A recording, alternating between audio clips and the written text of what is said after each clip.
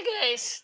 Hail and Mary to everybody. It's MicheleMarieDalene. This is not a live show. It could be, but I chose not to make it a live show because it is early Sunday morning or Monday morning. It is currently 12:15 a.m. on Monday. We all know that most of my audience are asleep. Okay, and that's one reason why I have a night show. No one's gonna be awake.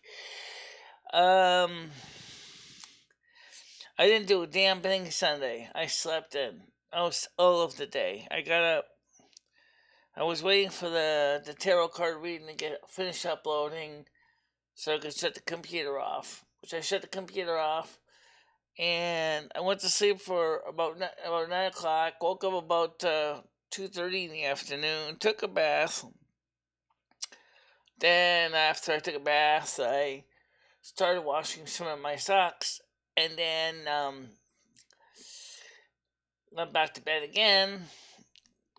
Occasionally watched a few videos here and there. And then I realized that this would have been a perfect time to talk about things, including some people that they had a hard time understanding what the tarot card reading was saying. It's not that hard to understand, guys. The saying is that, you know, you have the ability to decide if you love your science and technology. In that case, your world is going to remain the same. It's not going to change. Or you're willing to take that chance to go new places and explore new futures. Nothing wrong with that at all. Exploring new futures is exactly what we have to do.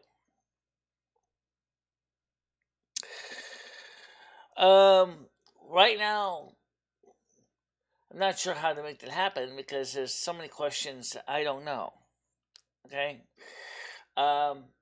First of all, let's talk about a little bit of people who don't know I get seasonal affective disorder, or SAD. Reverse seasonal affective disorder is not like easy to explain. A lot of people get seasonal affective disorder in the wintertime.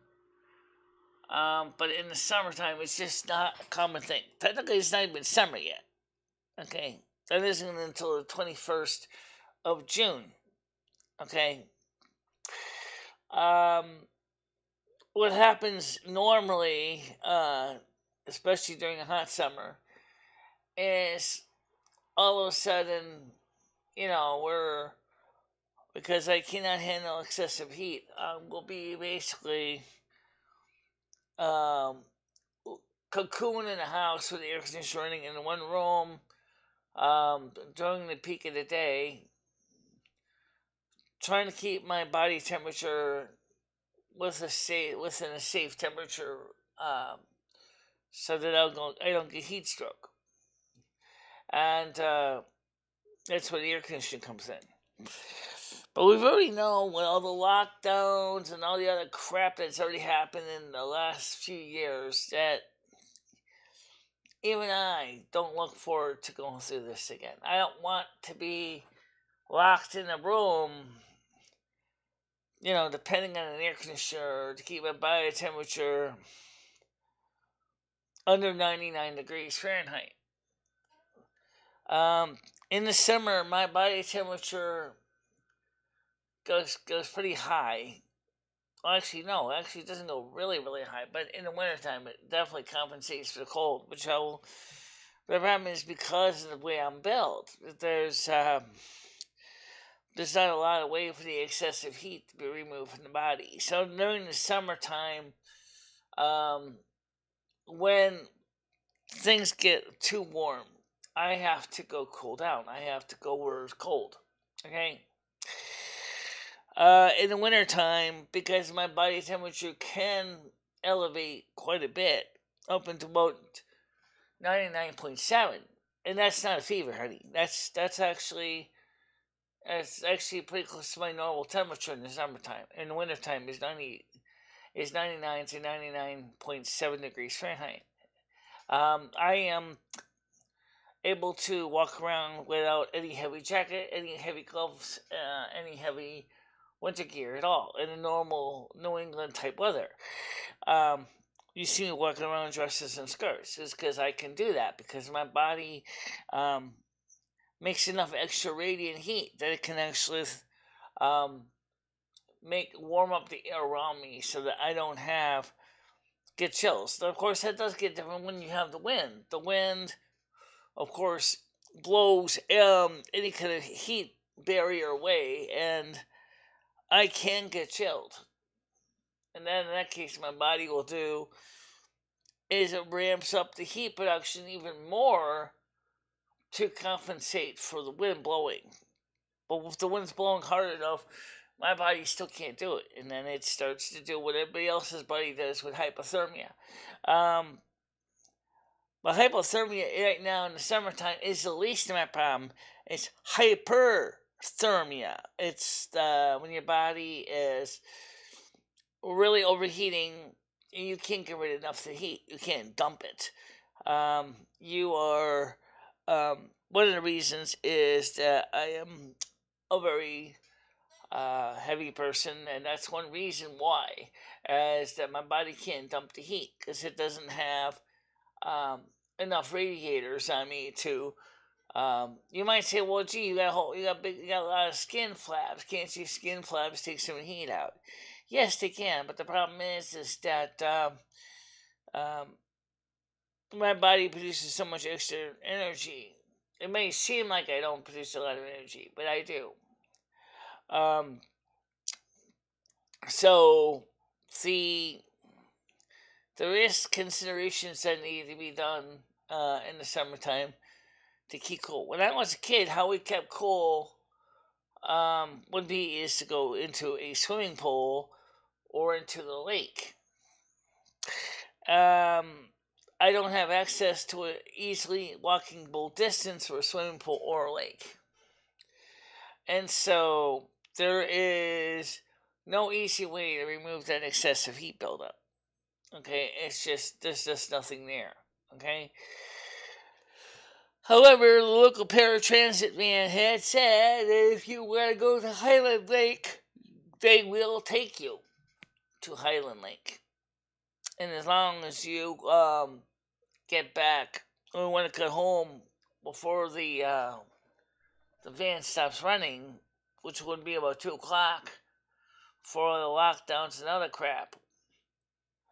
So in other words, you can get, you had a bathing suit, you could go swimming, say around 11 o'clock, and you could go swimming for 3 hours at Reach Beach, and then you could just call the paratransit man and say, hey, I'm done swimming right now, I need a ride home. Of course, you want to make sure your bum is dry. You don't want to go get in the van soaking wet. Because I wear a skirt, it's very easy for me to actually be pre-dressed. So all I have to do is just take off my skirt and top, and I can have my swimsuit underneath. Which is, usually I buy a one-piece. But that's another thing I gotta get is a one-piece suit. Okay? And, of course, that was before the knee injury. We have not tried swimming with this knee injury.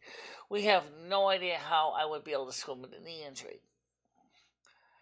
If I'm lucky, I might be able to swim. If not, I could be seriously out of trouble. In trouble. So we don't know about swimming now with this knee injury. I have a lot of strength in my upper body and my upper arms, so I can actually crawl through the water still, even with 2 dud legs. In fact, even as a kid, I tended to use my arms for a lot of the motion. But, it still is a lot of work to prepare for going swimming. So, but, So far this year has not been very warm. It's actually been very cold, very cool. However, this today is going to be start of a 3-day marathon at 27 degrees Celsius temperatures. So, that's something we need to keep an eye on because 27 degrees Celsius 3 days means that I need to watch out, make sure my body temperature doesn't go very high above 34 degrees Celsius. If it does, then obviously I'm in trouble. So obviously, during the summers, that's why I don't do as lot.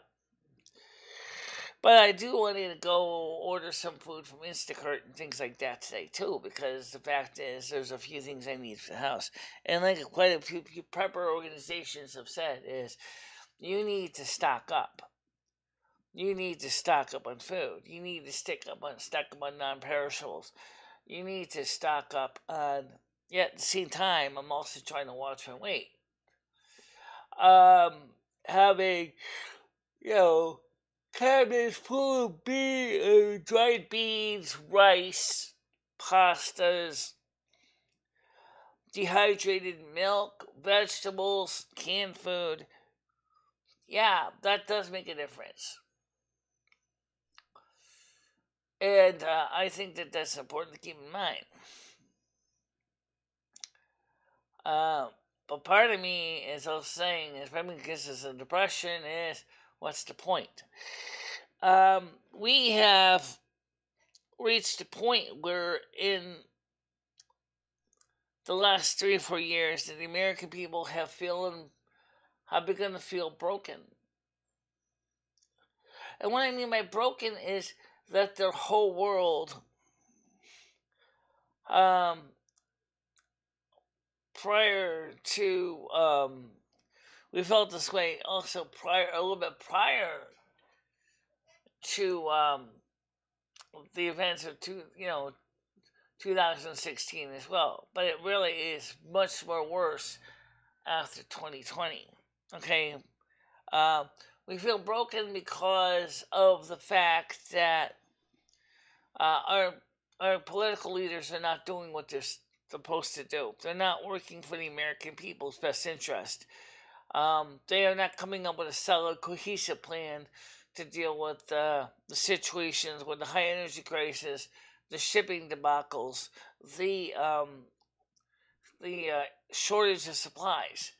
In fact, even Joe Biden had the nerve to say it's for your own good. Excuse me, Mr. President. You are out of touch. It is not for our own good. The American people's lives depend on trucks and trains and personal automobiles to get things done. This is not a European country where a very densely packed city center where people can go ahead and walk place to place. This is an environment of the United States where things are further out and people have to drive or take mass transit or take the train to go to where they have to go. And that's costing us money. Getting supplies to the American consumer is becoming expensive. Getting supplies from the different seaports to the warehouses in America is becoming expensive. Okay? Part of the reason is diesel fuel. The fact is that the trucking industry runs on diesel. The same is also true with farmers and the farming equipment. It also runs on diesel. Thus, the price of food is going up a lot in the store. Okay? It's not cheap anymore. You have to pay a lot of money to get produce. It's costing the farmers a lot of money for the seeds and fertilizers that they need. And for livestock, the feed, to feed the animals. It's costing them money. So yes, this is an issue. Yes, this is affecting a large majority of people. In addition to that,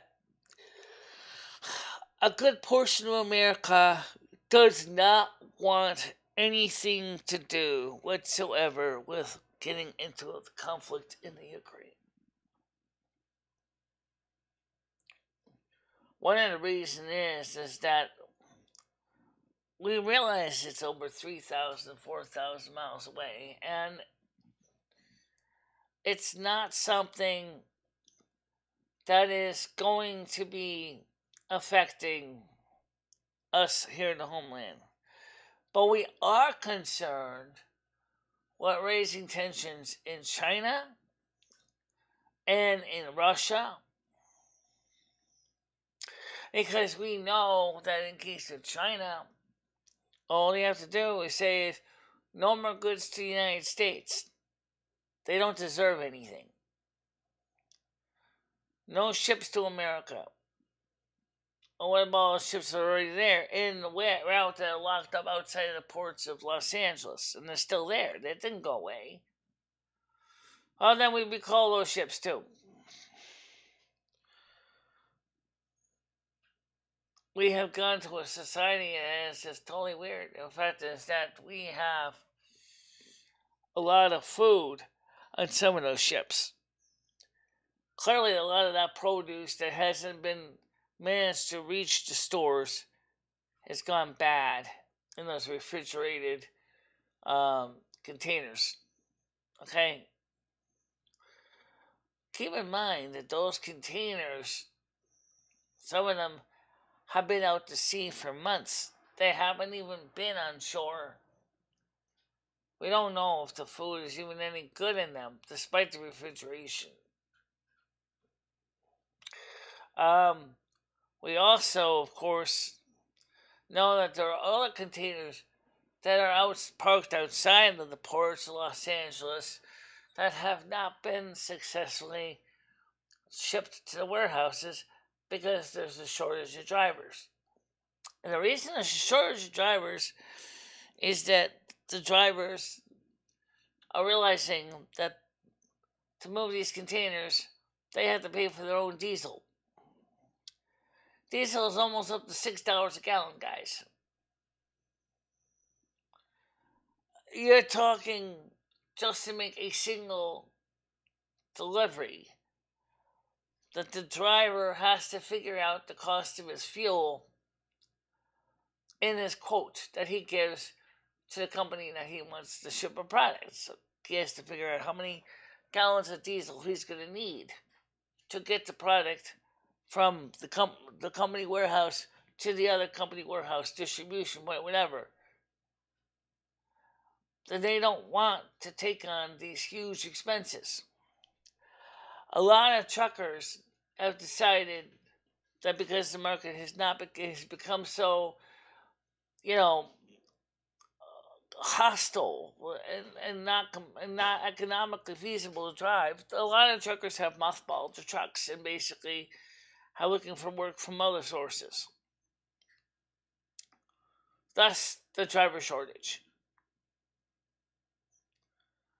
Some drivers, of course, are still doing the driving, but they're demanding higher rates, which they certainly should. What some companies are saying is, I don't want to pay that. I don't want to pay your higher rates. And the worst ones are the ones when the companies that the truckers work for have contracts. The contracts that were signed, say, for a year ago, when the cost of diesel was cheaper. Those companies now are realizing they have to renegotiate, but the problem is they can't. Okay? Or even if there is a renegotiatory clause, doesn't mean that the company that hired the company is going to agree to the new terms. So, again, the drivers could be out of jobs. The next biggest thing is that I don't know about you, but there's just the emotional malaise that is out there. It is very noticeable. People are uncomfortable. People are anxiety is on the rise. You got people looking at the cost of things in the store, the food shortages, the supply shortages, and then they're looking at the stupid president of the United States smirking and acting like everything's okay. No wonder why Americans are so upset. And of course, the Congress is not doing any better. The Democrats are trying to push legislation, and yet the sad truth is they can't even agree what color to paint, you know, a single table. I hate to see what they would say. Well, what color should we paint the men and women's bathrooms in the Capitol? Who the hell cares what color I paint the bathrooms, for example? I wouldn't care. Well, just do like Rolling Stone says and paint it black. Of course, then you would need a lot of a lot of bright LED lights to make up for that, but that's not what the American people are worried about, Congress. Green energy initiatives. Not going to work. Too soon at this point to be practical. That takes planning. What are we doing to plan? For the Green Energy Initiative. Not a bloody thing. Joe Biden wants to rush Green Energy Initiative into the hands of people before 2024. Democrats feel that they are going to seriously lose everything by 2022, which is the midterms, which may very well be the case. The midterms are really not going to go well for the Democrats. Just like Jimmy Buffett said, it's my own damn fault. Because the fact is that they have not been focusing on the needs and the concerns of the constituents. If you can't focus on the needs of the people that put you in power, you're not going to be in power very long. Okay? That's a fact check. You're not going to be in power very long. You need to come up with a plan, and you need to come up with a solid plan. Now, I have one last pair of years left. For those of you who wanted to know. These are the last of the years from Dimitri in existence. Last set.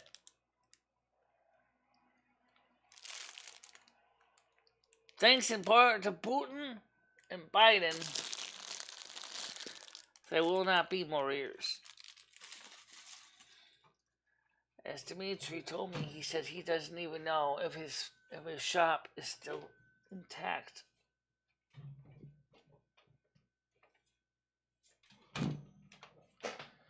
Think about that. He doesn't know if his shop is intact.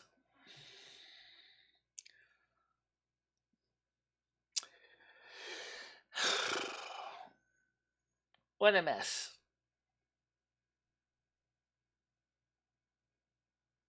What a mess.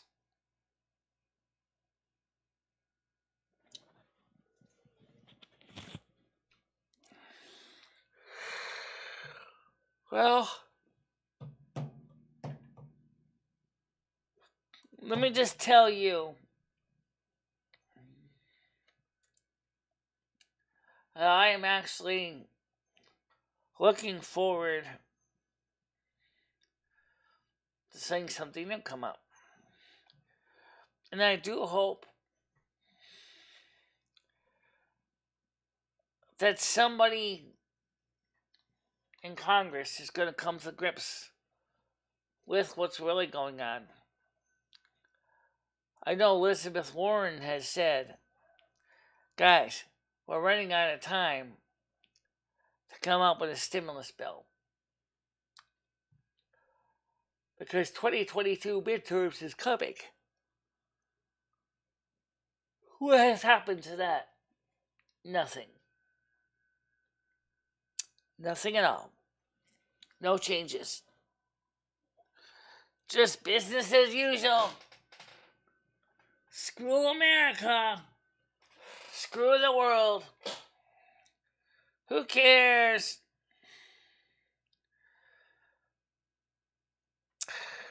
Remember this, guys. Something similar happened has happened in other countries. And the citizens of those countries decided that the government had to change. A revolution starts. The same thing happened with the American Revolution. We rebelled against England. Why? Same thing. The House of Parliament didn't want to do anything. House of Commons, House of Lords did not want to work with the colonists. They came up with this thing such as raising taxes, like they inconveniently forgot they existed. Oh, what about those people in America? Gee, they're not even paying anything to the crown. Oh, gee, so we gotta make sure now they pay. And so those people in America were pretty much self-autonomous and were loyal to the British Empire. It's this stupid bullshit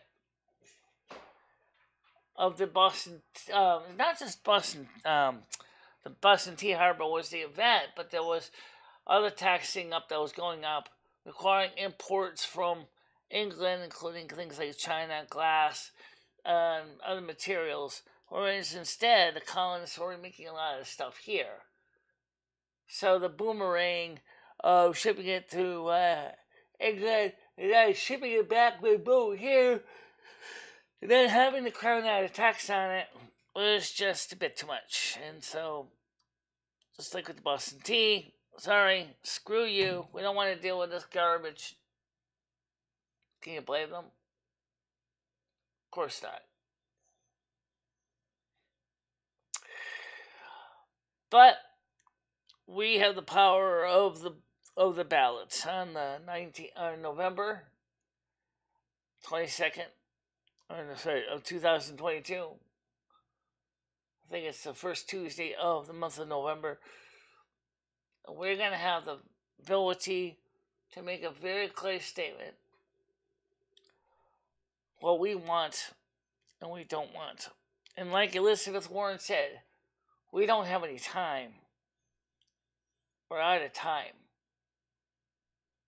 She's right. You are. Now, as far as the energy crisis that's coming up because of the fact is that all the drought-stricken lands, including where Lake Mead Reservoir is, how that feeds the Hoover Dam, and that the Hoover Dam doesn't have enough water for the intakes, and that Hoover Dam may be forced to shut down. That's a really serious issue right there. However, I suppose that the Hoover Dam is going to take advantage of this time to inspect everything to make sure that there is no, cracks or damage done to the turbines or anything, so that when they finally can get enough water, they can start generating electricity again. There's a few other dams in that area that are going to be affected as well. Under the Biden administration, a lot of fossil fuel plants were shut down. A lot of them were shut down also because they were older plants. They were hoping with the green energy initiatives that they weren't going to need them. Well, unfortunately enough, that's not the case. With the fact is that, well, the sun is still shining and the wind is still blowing, the wind turbines or don't produce the energy density needed to keep everything running during major, 30, 40, 50 degree days. Okay? We're talking about Celsius here. Across the entire West to Midwest.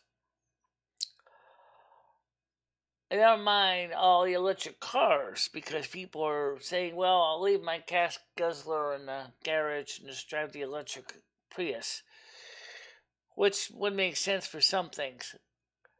But the sad truth is, there's not going to be enough electricity to charge all those cars. Because there's not enough generating capacity. A large portion of the electrical energy is going to be falling pretty much on the New England states, the East Coast. How are we going to get all that energy generated to supply a whole nation in the summer, nonetheless?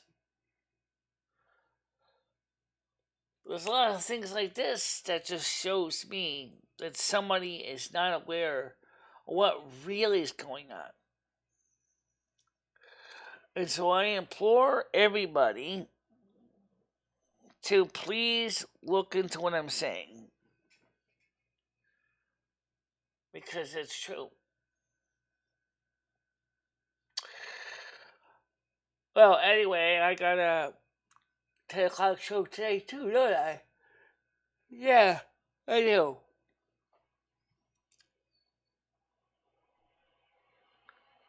So, I'm going to let you guys go.